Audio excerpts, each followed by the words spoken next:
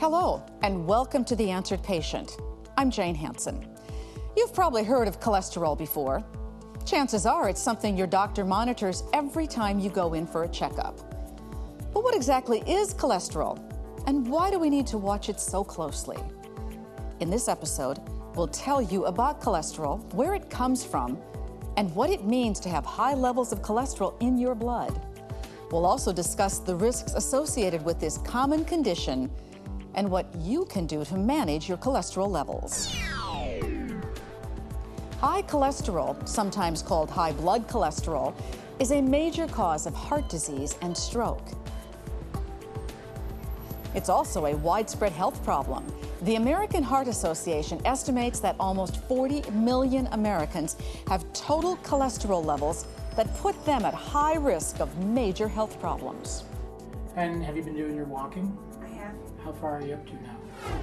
Cholesterol is a lipid, a soft, waxy fat produced by the liver. While too much of it is bad for your health, cholesterol is actually an important building block of the human body. We have to have cholesterol. You know, it's part of the cell membrane or the cell wall of all of our cells. You know, we have millions, probably billions of cells within our body, and it makes up the membrane or the wall of those cells.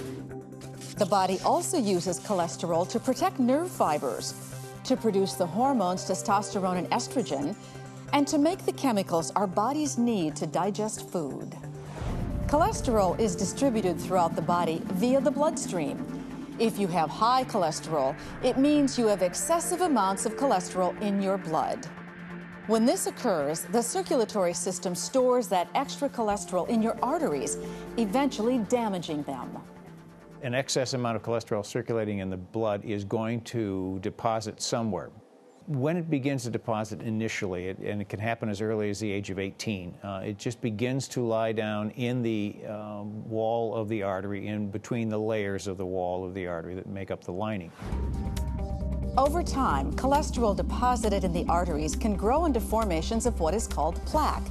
If left unchecked, plaque can cause arteries to narrow and harden, a condition known as atherosclerosis.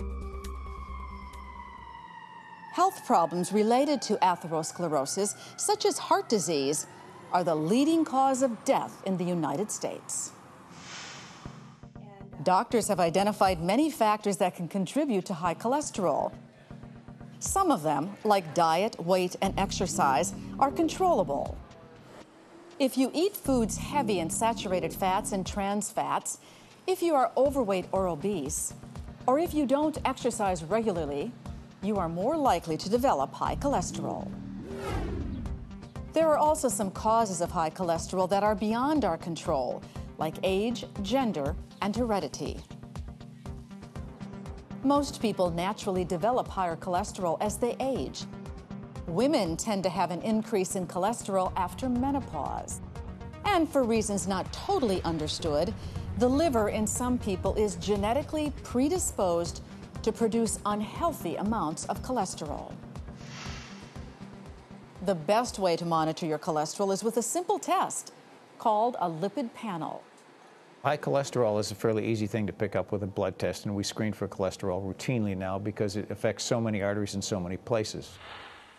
A lipid panel measures your LDL, known as bad cholesterol, your HDL, known as good cholesterol, your total cholesterol, and your triglycerides. You may be familiar with the terms good and bad cholesterol. LDL, or bad cholesterol, stands for low-density lipoprotein.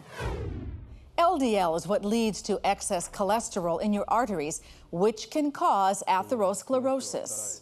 Let me give you one piece of literature about low cholesterol foods. HDL, which is the so-called good cholesterol, stands for high-density lipoprotein. HDL contributes to reduced amounts of cholesterol buildup in the arteries. Higher levels of HDL cholesterol often mean a lower risk of atherosclerosis. Sorry, the HDL is 41. Okay, that's good. And the LDL was 106. Right. The National Institutes of Health have issued targets for healthy levels of cholesterol. LDL should be below 100 milligrams per deciliter of blood.